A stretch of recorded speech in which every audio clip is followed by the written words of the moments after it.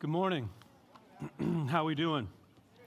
Good. Hey, my name's Alex, and I'm one of the pastors here, and we are just so glad that you are here at fellowship with us on this second Sunday in Advent.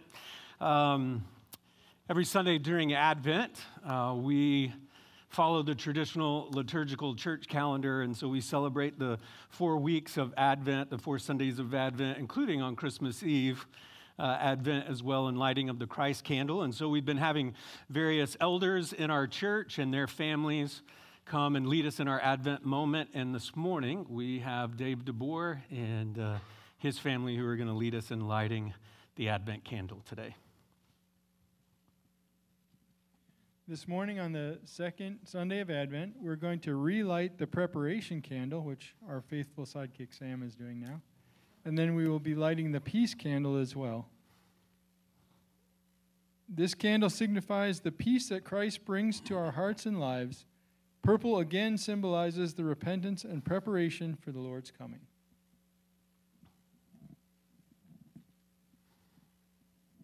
Isaiah 40:3-5 says, "A voice cries, 'In the wilderness, prepare the way of the Lord. Make straight in the desert a highway for our God. Every valley shall be lifted up, and every mountain and hill be made low, and uneven ground shall become level, and the rough places a plain. And the glory of the Lord shall be revealed, and all people shall see it together, for the mouth of the Lord has spoken.'" What a neat picture of the mountains becoming valleys and the peace that the Lord gives being complete, and even creation will react to that. And as we think on these things and look forward to the celebration of His coming, let's pray together. Father, as we light this candle of peace, we ask that you prepare our hearts for your coming, clear the paths in our lives that keep us from you, and make room in our hearts for your peace and presence. May we welcome you with open hearts and lives prepared for your glory. Amen. Amen. Amen. Thank you so much. Well, this past week was a big week in the social media world. For those of you who are online music listeners, how many of you utilize the app Spotify? You know what I mean? Right? And so you know what this week was, right? It was Wrapped Week. That's right. And so if you're not familiar with Spotify, just know this: it's the way we listen to music these days. We no longer listen to records or cassettes or discs or anything like that.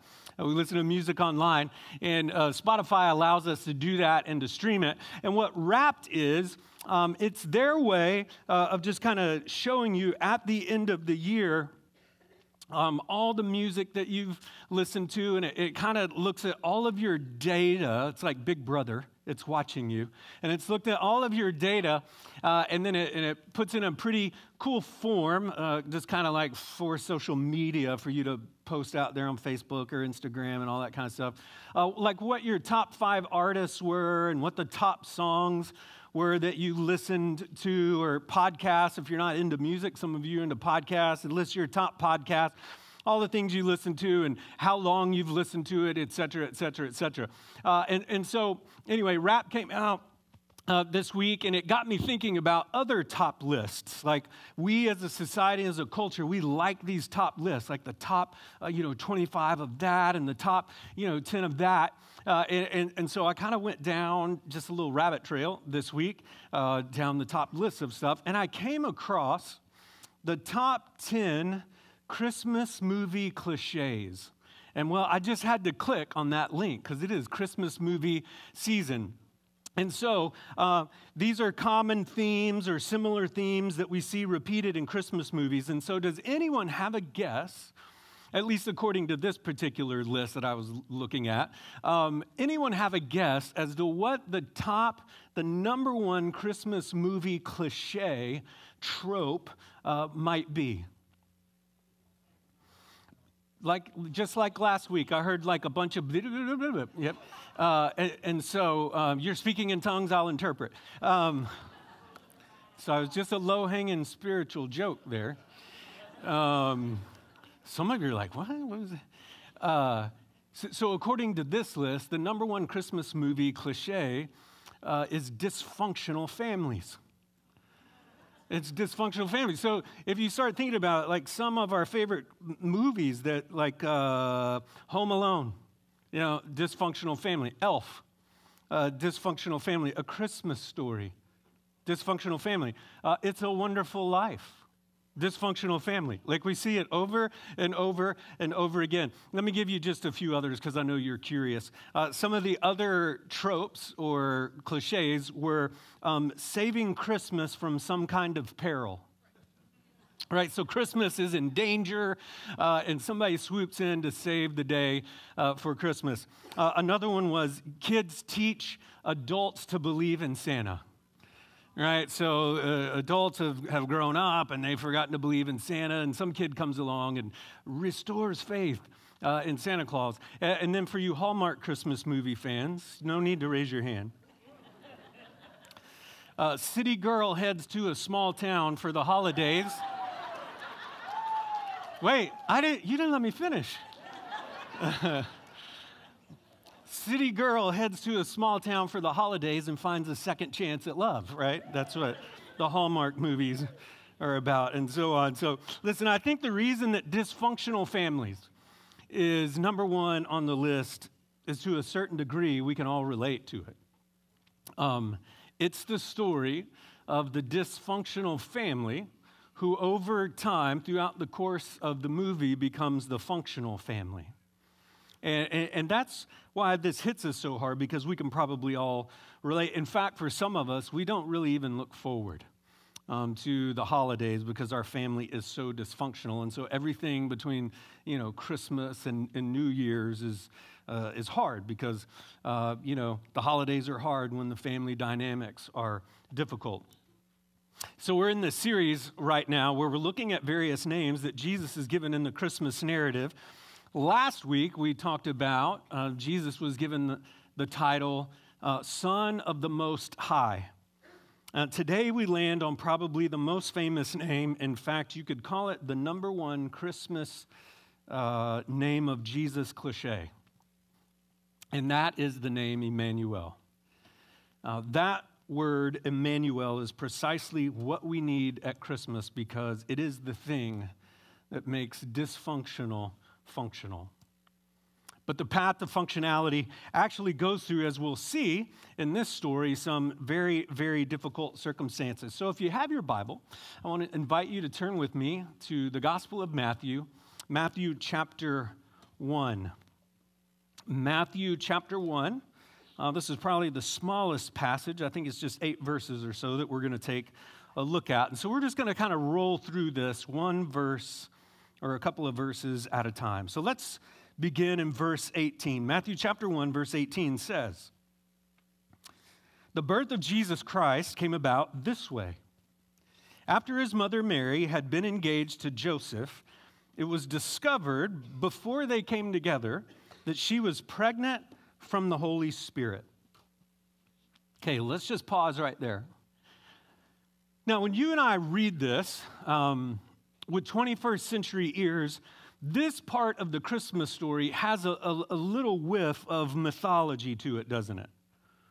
But because even those of us who would say that we believe in Jesus, we sometimes struggle with the supernatural stuff in the Bible, like we read about here, this virgin birth. But here's the thing. If you're not down with miracles, the reality is you're really not down with Christianity, because the whole thing is miracles. I mean, we just see miracle after miracle. I mean, think about this. We believe in Jesus, right? And we believe that Jesus was the Son of God, that he actually is God, and that he has existed before there was any creation. I mean, just believing that is a miracle.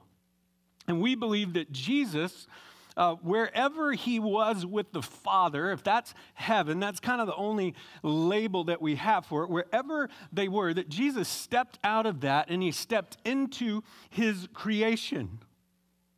That he was born of a virgin, that's a miracle. He lived a perfect life, that's a miracle.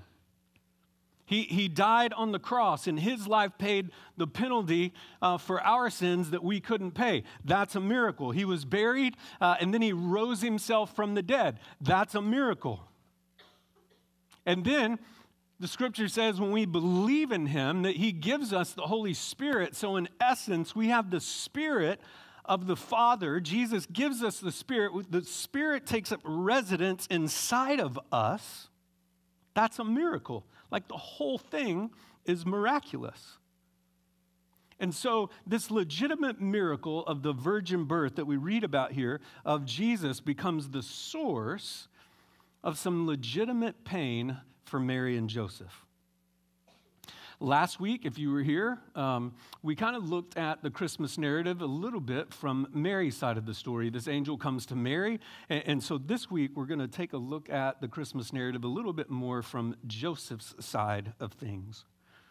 And this is actually a little bit difficult to do. I don't know if you know this. The reason this is difficult to do is because not much is said about Joseph in Scripture at all. This is not the Joseph of the Old Testament. I'm talking about Joseph, who was betrothed to Mary, Jesus' stepfather, right? There is just not a lot written about him here. In fact, this passage that we're looking at here in Matthew is really most of what we learn about him. There's little bits in other places, but none of the gospel accounts actually record a word that Joseph ever said or spoke. And so what do we know about him? Well, look at verse 19. Here's what it says. It's talking about Mary and says, so her husband Joseph, being a righteous man and not wanting to disgrace her publicly, decided to divorce her secretly. Okay, so we don't know much about him other than what this story gives us. And beyond what we read here, what evidence do we have that Joseph was any kind of righteous man? Right, other than being told here that he was. Okay, we'll think about this for a second. Try to put yourself in Joseph's shoes, okay? I'm really not trying to be risque here, but we can assume for a moment, we probably can assume this, that Joseph knew how babies were made, and he knew, he was 100% certain that he had not participated in the baby-making process with Mary. Now, again, you may find miracles hard to believe, but you could take comfort in knowing that Joseph struggled with this too. He didn't believe this either. It's right here in the text because what it says is he heard about this presumably from Mary, and he decides, yeah, you know, no matter what's going on here, I don't think I want any part of this. But because there's likely a couple of options here. Number one is, well, Mary's just concocted this lie. Like, she's a lunatic. Like, she's crazy. She's off a rocker. She so desperately wants to be with me that she has made up this story that she's pregnant so that maybe she's just trying to force me to get to the altar, okay? And that's one way to look at it. The other is, she's been sleeping around. I mean, she really is pregnant. And I wasn't involved in this, but somebody else had to have been. And so either one, I think he's thinking to himself, she's not really wife material. Right? I mean, he logically concludes that he doesn't want to be a part of this. And so you're like, well, how is he righteous and all that? Well, as a good man, it says here he didn't want to shame her. Right? He didn't want to shame her more than she was already going to be shamed. I mean, the evidence of Joseph's righteousness is how he handles Mary with such tenderness. I mean, he must have been angry, right? I mean, just think about this. He had to be angry. He must have been livid about this situation. At least he was confused. But what we read here is he decides to divorce her quietly instead of publicly shaming her. And then here's what it says in verse 20. It says, but after he'd considered these things, an angel of the Lord appeared to him in a dream, saying, Joseph, son of David, don't be afraid to take Mary as your wife, because what has been conceived in her is from the Holy Spirit. She will give birth to a son, and you are to name him Jesus, because he will save his people from their sins. Okay, so after Joseph weighs his options, right, it says he considered things, he goes to bed. Just like what had happened with Mary, an angel appears to Joseph. This time it appears to Joseph in his dreams and confirms that Mary's story is in fact true. That yes, she's a virgin, that yes, she's pregnant, like this is legit. This is really happening. Okay, so let me just stop right there. This is not an optional theological position. This is essential to Christianity. And the key is right here in verse 21. It says, she will give birth to a son, and you are to name him Jesus because he will save people from their sins. And you're like, well, how does that tell us how important theology is, okay? Well, we hear this verse a lot, especially around Christmas time, but the richness of this moment is lost on most of us unless we understand the culture. This angel appears to Joseph just as the angel said to Mary, right? This child will be named Jesus. So we talked about that last week. The angel Gabriel shows up to Mary and says, hey, you're going to have a son, and you're to name him Jesus. Presumably, Gabriel, same angel, shows up in a dream and tells Joseph the very same thing. You're going to name him Jesus. And you're like, well, what's the big deal with that? So what? Okay, well, think about this. The angel is saying to Joseph, you don't get to name your child. He's saying to the patriarch of this new little family that's forming, you don't get to name the one that you're going to raise as your firstborn son. This is a huge deal. This is a huge deal in Hebrew. This is a huge deal to you. How many of you would let somebody else tell you and your wife how you're going to name your child? You wouldn't. Right? And so this is a big deal in their culture and massively significant because people didn't name their kids just because it was a popular name to name them. They didn't name their kids because it was a unique name. They didn't name their kids because they found a unique spelling, like a twist that they could make on a name. They didn't do any of those things. When they named their kids, it was for a couple of reasons, right? What they did is they named their kids with a particular twofold purpose. The first was to convey authority. To convey authority. Throughout the Bible, the one who gives the name is the one who has authority. So we see in Genesis, God comes to Adam. He takes his authority, he places it on Adam, and he tells Adam, you name the animals. You have the authority to name the animals. You know that, right? God didn't name the animals. He gives that authority, passes that authority on to Adam, and Adam gets to name all of the animals. We continue in the Old Testament. We see that God himself changes Abram's name to Abraham, Sarai to Sarah. Right? We see that the Pharaoh changed Joseph's name. Not this Joseph, not Jesus' stepfather, but the Joseph from the Old Testament. He changes his name to what, Chuck? You guessed it. Zapanath Paneah, which is why we still call him Joseph.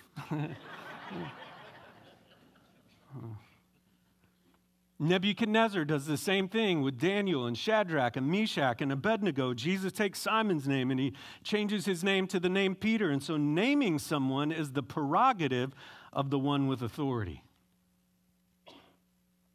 So the angel's saying to Joseph, you don't have that authority. This is not your son. This is my son. I have the authority.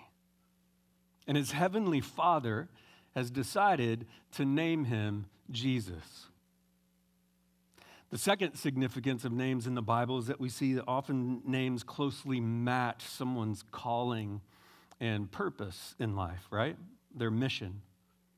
You have to be a little bit careful with this because sometimes a name is just a name, but often when the name is not just a name, we're told what that name means. And in this verse, it's right here. It says, you are to name him Jesus, and here's the purpose, here's the mission, because he will save his people from their sins. Now, here's what's peculiar about that. Some of you are probably going to hear this for the first time, so I don't want this to be confusing. But Jesus wasn't really his name. We call him Jesus. That is an English word. But that is an English word that we get from a German adaptation of a Latin transliteration of a Greek word that was a take on a Hebrew word. It's a true story. It jumps through about 5 linguistic hoops to get to Jesus. Jesus' name in Hebrew is Yeshua. Yeshua, that's his name. That's Jesus' real name. And so let's just break that down for a second. Yeshua, Y-E, means the Lord. For those of you who are a little bit younger, maybe under the age of 30, you're familiar with Kanye West, who wants to go by Ye or Ye. That's very intentional. He wants to do that because he wants to be called the Lord. That's a fact. That's why he does that. So that's what Ye, Y-E, means the Lord. Shua means what? The one who saves. So Yeshua is the Lord who saves. That's his name. Because he would be the one that would save people from their sins. So check this out. The one with authority, God the Father, gives a person a name that describes their purpose.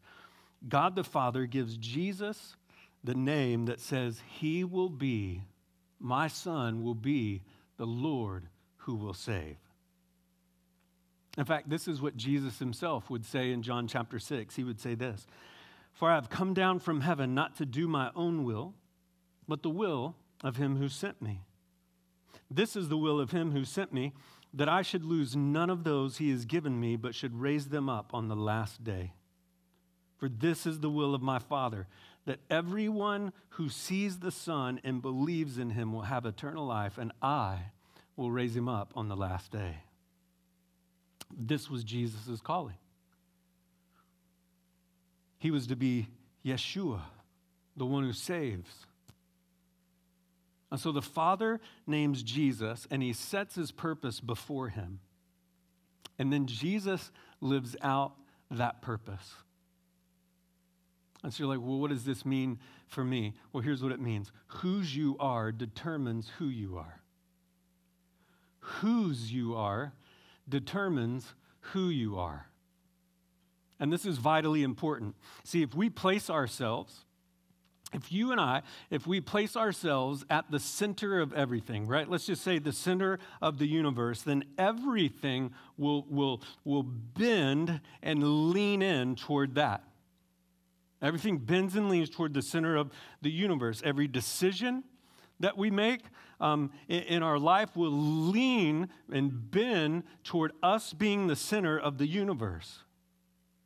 And who we think we are has everything to do with who we think owns us. And so if we are the center of the universe, then all of our pleasure, all of our contentment, all of our safety, the absence of pain, whatever it is that we're seeking, all of those things, we'll do things in life to try to serve that purpose because we put ourselves at the center of the universe. If another person is the center of the universe, let's say it's a spouse that you try to put in that place, or one of your children, then all of the decisions that we make, everything that we do will bend towards them, and that causes us to worship that individual.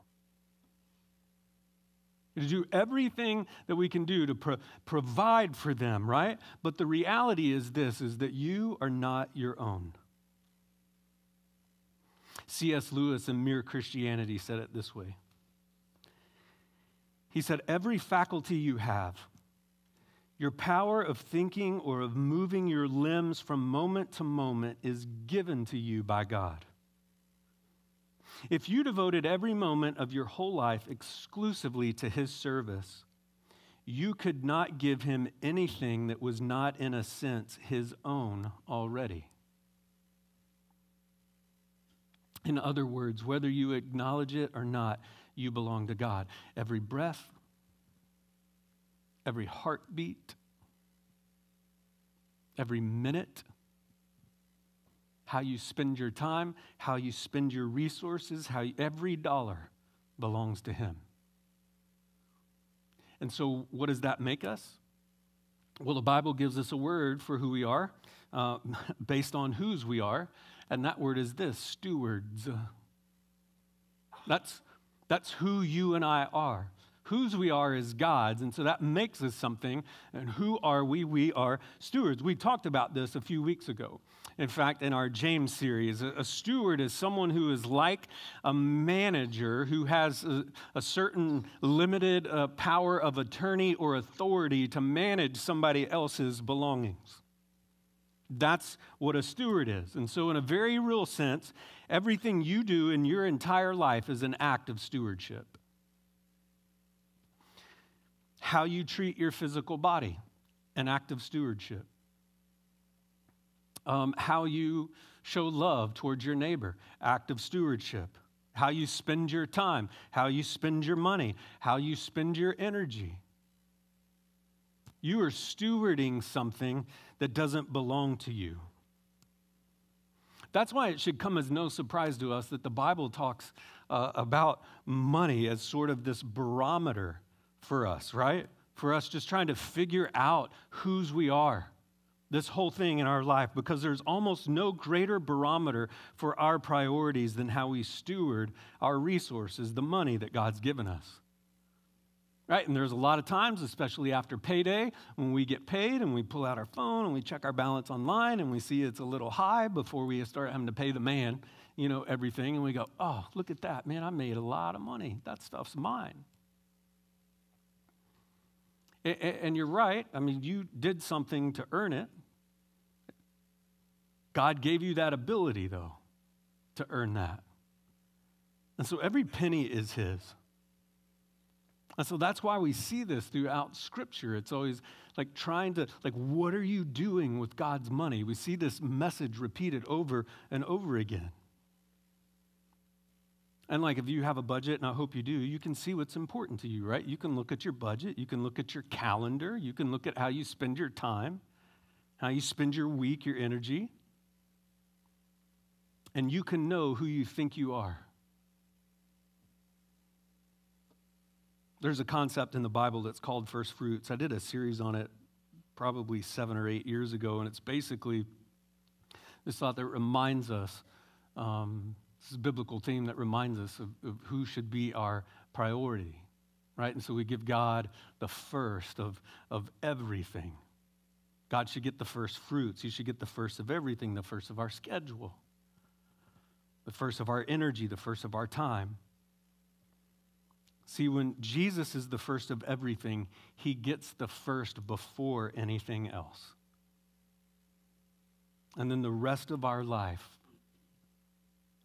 bends towards him. We do everything that we can to make him the center of the universe. But when something else is the center, everything else is going to bend toward that. We're stewards. We don't own ourselves, and so as stewards, we are managers of everything that God has given us. Okay, let's go back and look back to Jesus. Look at this in verse 22 and verse 23. It says, "Now all this took place to fulfill what was spoken by the Lord through the prophet."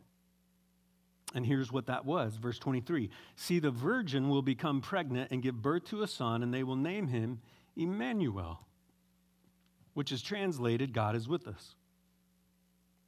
Okay, and so what Matthew's doing here is he's quoting the prophet Isaiah, and you'll notice that Isaiah actually gives Jesus another title, Emmanuel. And what does Emmanuel mean? It means God is with us. So we're seeing in this series that Jesus has lots of names, right? And so is he Emmanuel? Yes, he's Emmanuel. Is he Jesus? Yes, he's Yeshua. Is he the Son of Man? Yes, he's all of those things. And I love taking that name Jesus, Yeshua, and putting it with the name Emmanuel as it is in this passage. So think about this. Jesus, Emmanuel, it means the Lord who is with us saves. The Lord who is with us saves. I mean, there's just so much packed into that. I mean, think about this. Jesus came to save us, to be with us, to walk with us.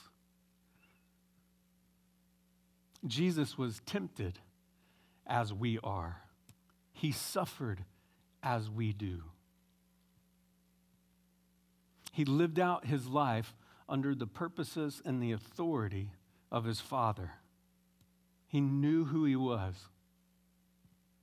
He spent his whole life for others. The arc of his life was bent toward that purpose. But now for a second, here's what I want to do. I want to go back to the person that we've already forgotten about because we know so little about him, Joseph.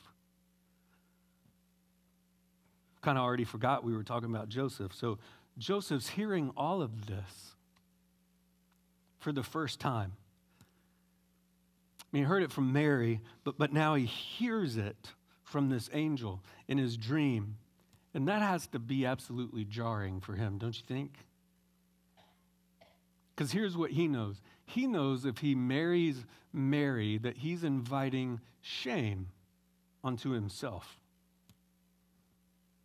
Again, everyone in their small community.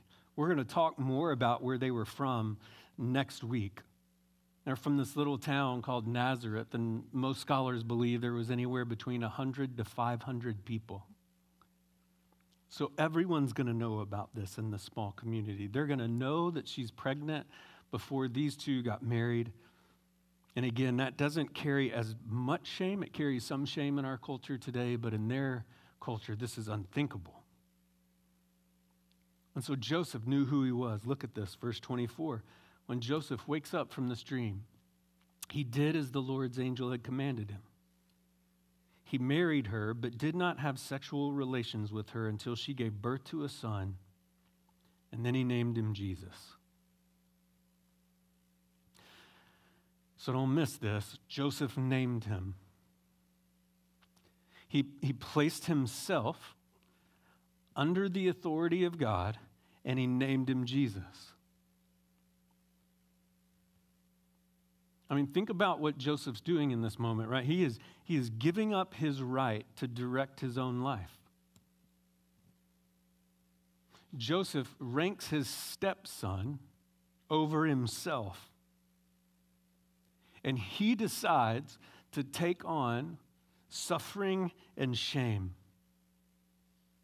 He's giving up his right to a good reputation.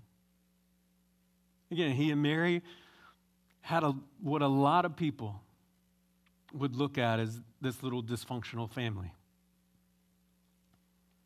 In fact, as I was reflecting on Joseph this week, it struck me that he pretty much disappears from the story shortly after this. I mean, he takes his family to Egypt. We read a little bit about that. We read about this instance in the Gospels where they kind of lose Jesus in the temple for a couple of days. You remember that story when Jesus is 12, but then he just disappears.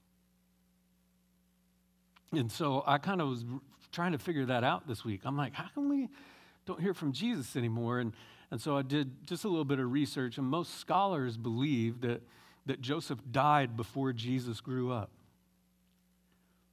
I mean, we can't know this for sure. We just know this, that he wasn't around much at all, right? And so if this is true, if he died, he probably wasn't there to see Jesus' ministry. He wasn't there to see Jesus do any miracles. He wasn't there to see, Jesus make more wine at a wedding. He didn't see Jesus walk on water. He wasn't there when his son was nailed to the cross. When he was buried, he didn't get to see him raised from the dead. We know his mom was there. He didn't get to see his son become Emmanuel. Probably died before the end of the story. he believed it, but he didn't see it. I mean, can you just imagine Joseph dies, and then a split second later, he wakes up in glory, and his stepson is the Savior.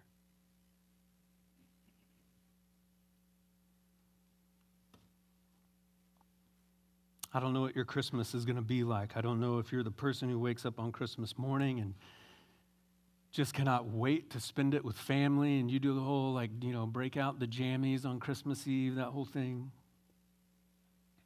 I don't know if that's you, or if you have such a dysfunctional family history that this is a season of pain.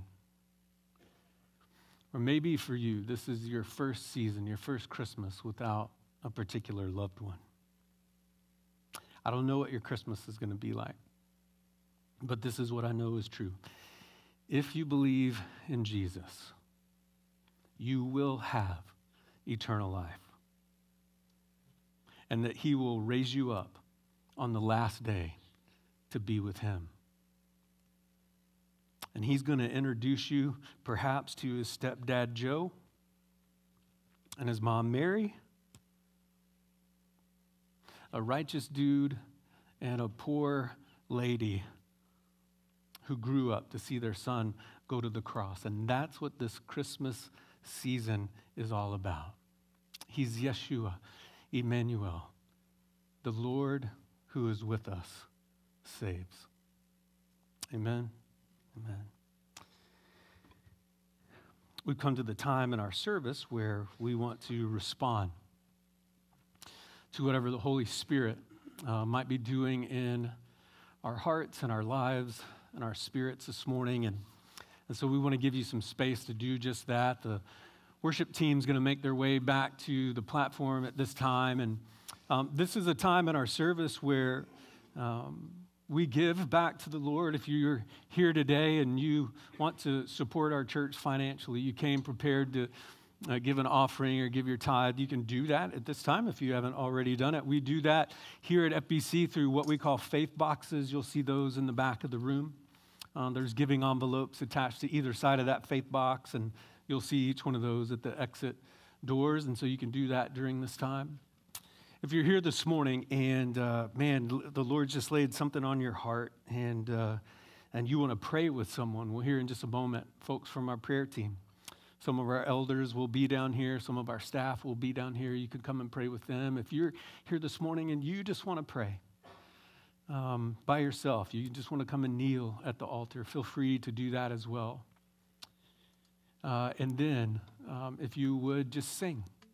While people are coming to pray or having their time with the Lord, we respond through singing together. And so as we prepare to do that, let's pray. Heavenly Father, we thank you for Jesus. We thank you for the truth that all who believe in him will have eternal life, and they will be raised up on the last day. And so we confess that we believe in you this morning. Maybe for some of us in this room, we're confessing that for the first time.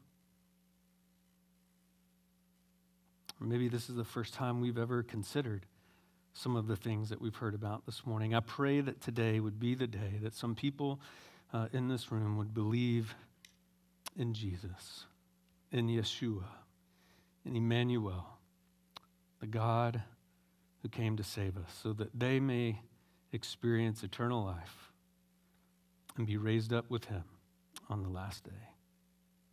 We pray this in Jesus' precious name.